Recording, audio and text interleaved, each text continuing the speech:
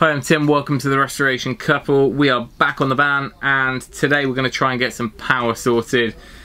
And, well, stick around and we'll see if we can work out what on earth to do with all these.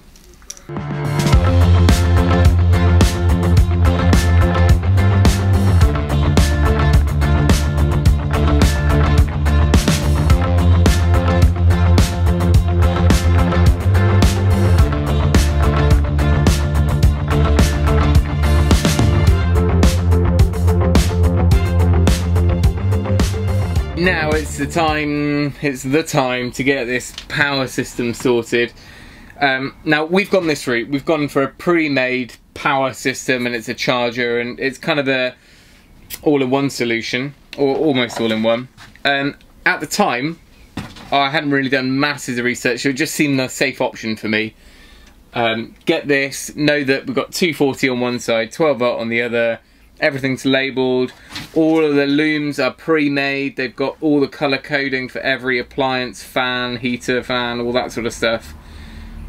And it made sense to me at the time. Since then I've probably done enough research that I could have got away with doing a little kind of fuse box myself and labelled it up and all that sort of stuff. But there's something about having it tidy and neat like this which appealed to me. But you know, this doesn't include, although there is some sort of charger, split charge type system here, it's not like a proper split charge relay. So there are perhaps other alternatives better suited to some people. I'm hoping that with this and a solar charge controller that, you know, we're going to be absolutely fine as far as not having to use electric hookup. But we have got that option, we've already put that in. Got two connectors that go into the back of the system, and then they go off and they split. And one of them, it was all rather daunting to start with, but it's okay now. I kind of get my head around it. This one here, all these pretty colours, they are all the appliances, the lights, the, you know, whatever you've got going on there, sockets, all that sort of stuff, the fan. So those ones are going to be routed along in a little bit of trunking at the back here and distribute off.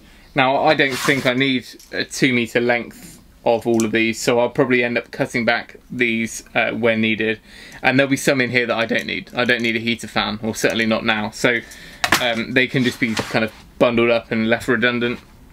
And then the other part of the loom goes off to the leisure battery, the vehicle battery, there's a couple of earthing points there for the negatives, and there's a constant if you had a 3-way fridge. There's those wires. We are going to run a direct feed to our fridge.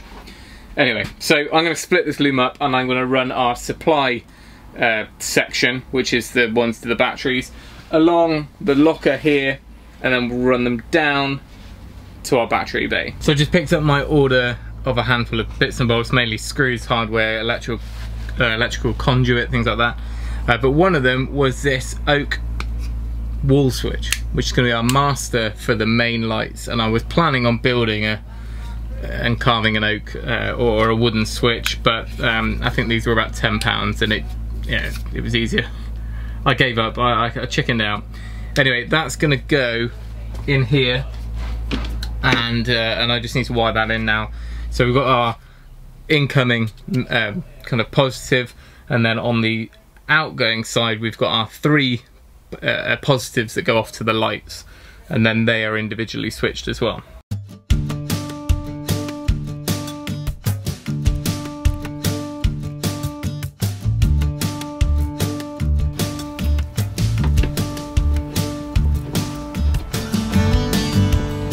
Should fit there now.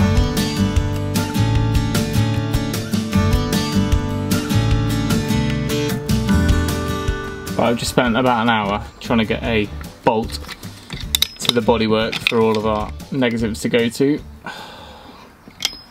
and all I've done is just gone right behind a pillar, sanded off any paint, put a bolt through, shake-proof washers and a nut, and then now all of our negatives are going to go into this, so they're all kept together. We're not kind of grounding stuff to the bodywork just where appliances are. We're actually bringing everything back to one point. So it uses a bit more wire, but At least if anything goes wrong, we know where it is. I wanted to build a false back to here. That will tidy up all the wiring behind, but also give something much stronger to hang on to. So what I've done is cut, because this is only 6mm ply in the base, so I'm just going to put a strengthening piece in there, which I've cut a piece of 12mm, which will become our wall. Now I should have painted this white, but I've run out of time.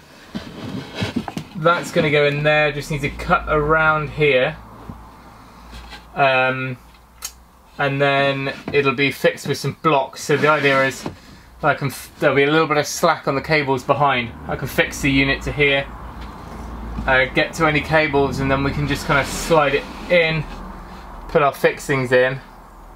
I'm hoping that'll work, and then we'll blank off between the cupboards anyway. Done a cutout for the negative bus bar bit, and a cutout for the solar when we get around to doing that, and then the negatives will have to just come through here and loop up. There's plenty of space there. So now I'm going to try and get this Sargent system in, and then I can at least get some 12V running.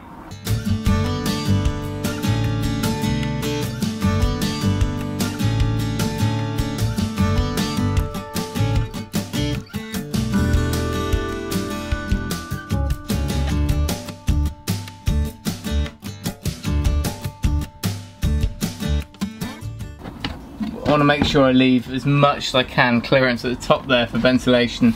Most of it's at the front, but there is a tiny vent at the top there.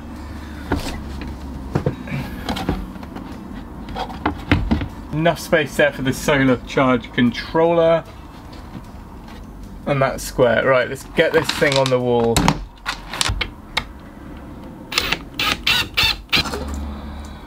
It's 7 o'clock. Ah! I've got to run a youth group in about 10 minutes time, 20 minutes time. We can get this in, we can get it done. Okay, they're perfect, those screws. Of all the things you don't really want to rush, it's your electrics.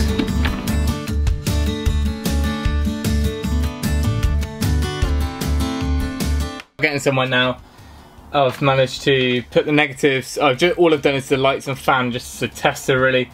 And we'll wire it into the batteries now. So we need to get those batteries in parallel. Right, here we go, this is where we are. Both batteries, 100 amp hour each. This cable is putting them into parallel, negative to negative. This negative is going to the chassis. This is doing the same but the other end, positive, positive. And then this is our 20 amp fuse, inline fuse feeding the Sargent. There'll be another one like this going directly to the compressor fridge. This goes off into the loom here. Up here is where the negatives all go into. This is the negative from the kind of main loom, or one of the negatives. Ethernet cable's coming into here, so now we should be able to turn that on. And we're on the leisure battery. And then now we need to see if the lights work. So I haven't tested them since I put in this switch. Nothing is happening. I got nothing. We've got power, and our fan is now working. So because the lights aren't working, I can only assume that we need to have a look at the back of this again, which is a shame because I wanted to work in here late tonight, and I now need to go out for about 2 hours, but hey, never mind. Hopefully a little bit more footage later tonight. If anything, it'll just be finishing painting and Osmo and all that sort of stuff, but the worktop looks good. So there was no big issue. I simply I was using the pink rather than the purple rather than the pink and white or something like that. I just had the wrong cable. So all of these work fine off the oak switch on the wall, and they work independently from their own toggle switch. So I thought, come out now, 10:30, crack on. We've also got our solar charge controller arrived. That beauty off Amazon. So we've got a 200 watt panel, and this is a 20 amp MPPT charger, the IPEVA, or this one's got Photonic Universe brand on it. That's who we ordered it from, but I'm pretty sure they're all the same. Major fail. As I was trying to fit that Sargent system, and I was pulling up the electric hookup, I pulled it out of the socket and I hadn't connected the plug yet. Show you what I've had to do.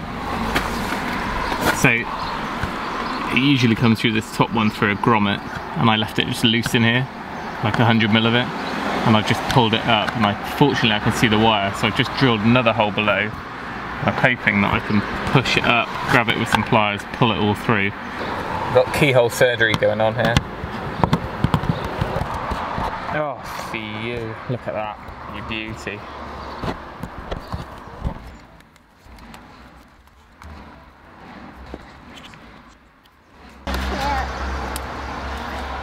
Alright, keep it safe, can't lose any screws, alright?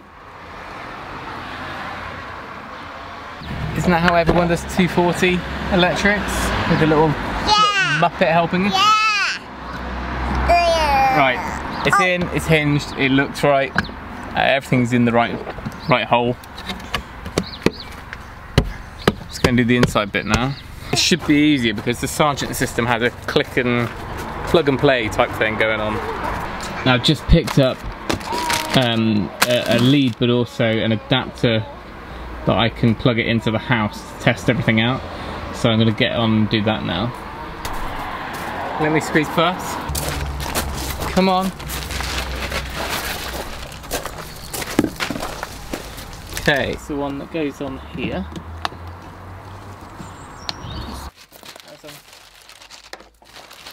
Okay, so we've plugged it into the normal 13 amp socket in the house. So that's just the main master switched on. And I've flicked up the main RCD and then the MTV, which has got the charger on, which is now working. So that means that our leisure batteries will continue charging overnight before we go away tomorrow. And that'll charge the vehicle battery as well, but I'm not connected to the vehicle battery yet. All that's already gone up a little bit, and I've just put a really temporary double socket here on a plastic back box, so that's kind of coming off the socket feed, and oh, hang on, hopefully we have power. It is working.